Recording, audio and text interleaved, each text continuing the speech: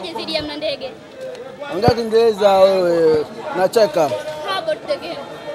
Yeah, it's good. It's just a preparation game. We are just here to defend the club and have fun. Tell us the performance of Mlandege player.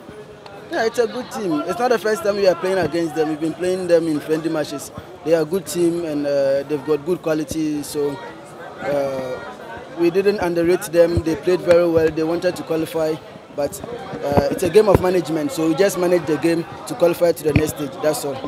You're the one of the experienced player in Simba. So what is your view about the game and well, doing player. I'm not the only one who is experienced. Simba has got a lot of experienced players, like 90%. We've got few young ones, so they know how to manage games. They know how to control themselves. So it's normal for them. From Mlandege player, who was the best player for you? I didn't check properly, but for the first time I played them in Dar es Salaam, I liked their centre back. I think today was wearing number 15. Yeah, he's my favorite player.